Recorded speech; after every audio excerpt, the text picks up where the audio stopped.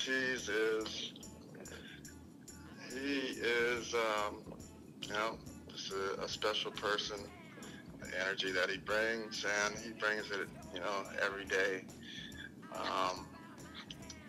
Pedroia, same way. Pedroia was going to be at the field at like 11 o'clock.